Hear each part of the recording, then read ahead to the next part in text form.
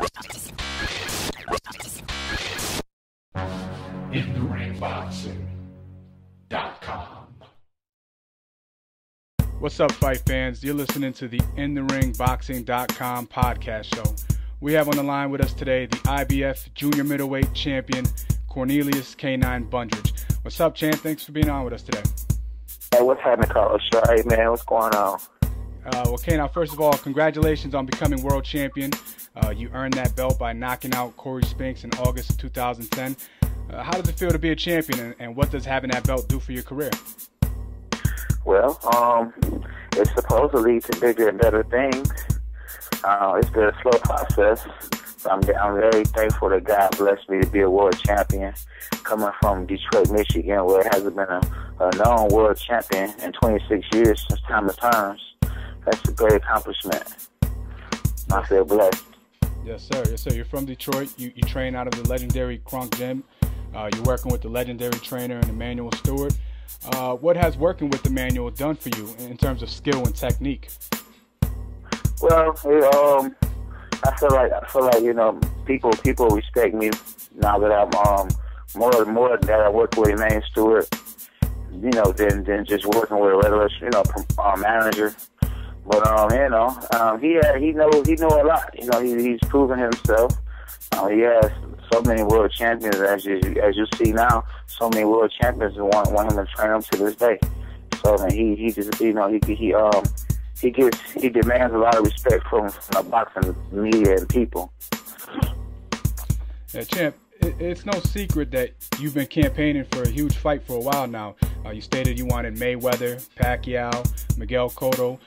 If you were to get the opportunity to fight one of these guys, how do you see these fights playing out? One thing about me is I'm never gonna call out someone I don't think I can beat. I don't just fight just for the money. I fight, fight for the fans. I fight to be the best, and of course, I fight to get paid too. But I feel like I could beat any of those guys that I mentioned, and I just haven't been given an opportunity to fight those guys because those guys are probably looking for easier paydays.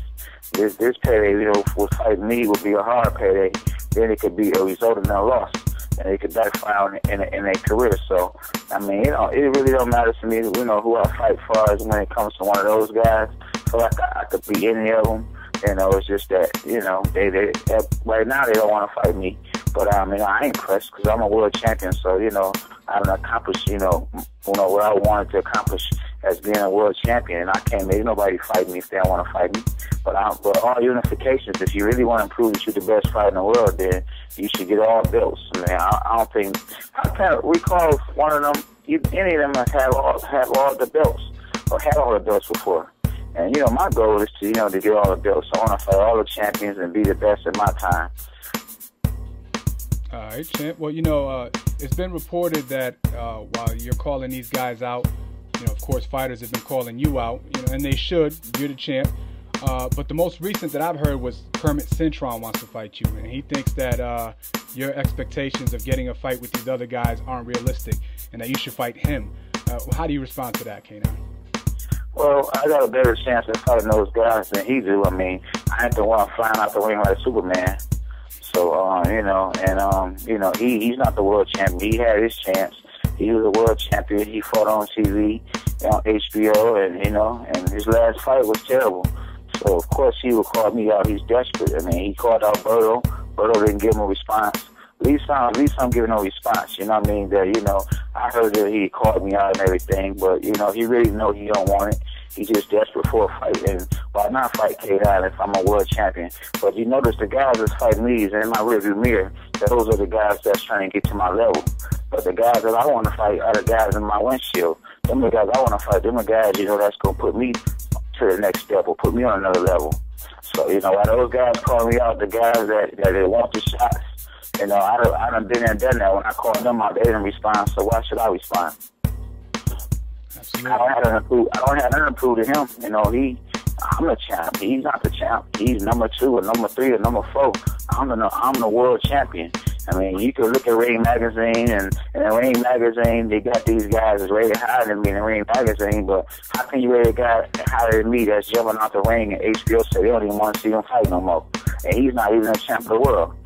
That really, I don't understand that, but I know it's politics. But they know who the champ is. They know who the dog is. They know what time it is, for real, believe me. All right, champ, we're going to visit a little history in your career. Jump back about 5 years ago. You were a contestant on the reality show The Contender. I myself am a fan of the Contender series. I've seen all the seasons, and I know that being a part of that show is an experience you'll never forget. Can you talk about what the pros and cons were of being on a show like that? Yeah, you know what? Being on a reality show, when you be on a reality show, you can't, when we was getting picked, when we were trying out for the show, they didn't want us to talk to each other because they wanted us to get to know each other on the show. And I understood that.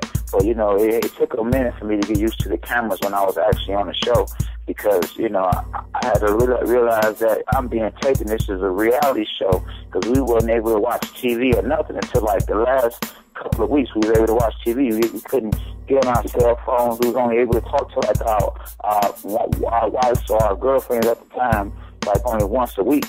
So it was kind of frustrating. It kind of felt like jail when we was taping, when the show was being taped, because we were so restricted on things, certain things we couldn't do. But when I got home and I watched the show, I was like, wow, it was amazing. I loved it. But actually taping the show, it was kind of, it was kind of stressful because I couldn't be with my wife. I couldn't see my wife. I couldn't see my kids. I didn't have the freedom I wanted. I didn't have freedom, on the show. But, it was amazing when I saw the show. I loved it, but getting ready to fight a grown man and not being around my wife for far as her support, being in a house of 16 other fighters, man, that's hard for a whole month straight. Man, that's real hard. But I was able to get through it, man, and I thank God, and I wouldn't trade that experience in boxing for nothing. It was amazing. I loved it.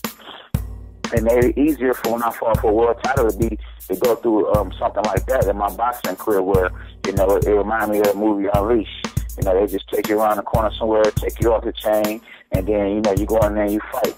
And then the winner, he go home, and the loser, he just gets sent out. He get kicked off the show. It's over with for him. So, it was a lot of pressure. There's only one prize, and that prize was $500,000. So, it made it easy for these fights that I have now that it's nothing to me. It ain't as hard as the Contender. Fighting for a world title wasn't as hard as being on the Contender.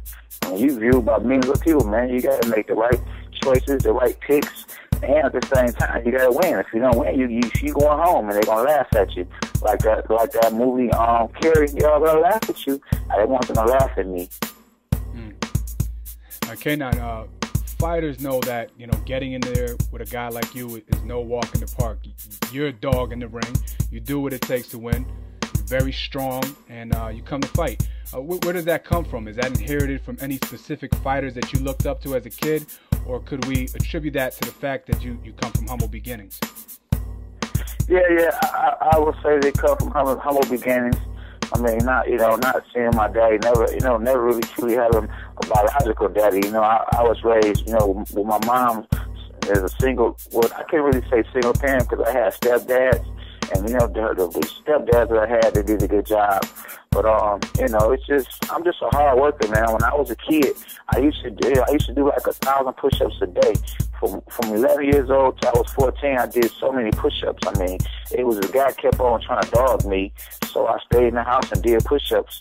And when he saw me again, that within the summertime, he didn't want to mess with me anymore. So I always had a drive to just do whatever it took, to be the best, or to do whatever it took to, to not, to be noticed, to get respect.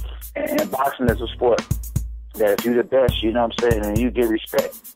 And I got a lot of respect, when I was on the Contender, after I was the last one picked, I told them last should be first and first should be last. And I even get more respect now that I'm a world champion. I told them last should be first and first should be last. I mean, I just demand respect, man. I don't like bullies. And, on the show, they kind of portrayed me as a bully, but that really wasn't the case. I wasn't going to say nothing to nobody. I was just going to be cool and just chill. But, Walter just was walking around the house trying to intimidate me by saying his city, Seattle, all the time, and shadow boxing around me, trying to intimidate me, and it backfired. I'm from Detroit, you know, what at this point in time it was a murder capital. I haven't seen, you know, I haven't seen everything. I mean, you can't sugarcoat your city to be like this and that when, you know, I'm in Detroit, and it don't get no worse than that when it comes to, like, the things that I don't saw, the things that people go through every day. All right, champ. Well, you want Pacquiao. He's tied up for May 7th, as you know. You know, he's fighting Mosley. I just want to get your prediction on that fight. You know, Shane Mosley is the one guy I like to see fight. I like to see him, Shane Mosley, fight, because he always bring it. He give you his best, and I like that. A lot of fighters don't give it their best. They get their money, man, and they pick and choose who they want to fight, you know, and I don't like, you know, I mean, you do what you want to do. You know, you're a fighter. You're able to do what you want to do, but, I really, you know, I like Shane Mosley as, you know, as a person and as a fighter. You know, he's a good fighter, you know, and, you know, I think it's going to be a good fight. I don't know who's going to win the fight because anything can happen. I mean, you know, I'm quite sure that, you know, Manny Pacquiao is the favorite to win. I believe anything can happen. I'm rooting for Mayweather to win, but, you know, I believe Pacquiao got the edge and Pacquiao might pull it off. But, you know, I definitely root for Shane Mosley because, you know, a lot of things he done been through personally in his life, man. You know, he deserves a victory like this. And, you know, we're going to see what happens. All right, champ. Thanks for being on the InTheRingBoxing.com podcast show. Is there anything you want to say to your fans? Oh, yeah. I just want them to know that, man, that I'm the Black Rocky. I'm Iron Man. Go to my Twitter page. Follow me on my Twitter on K9 Boxing. You know, it ain't my fault that I ain't fighting right now. You know, I'm ready. I'm always ready and prepared.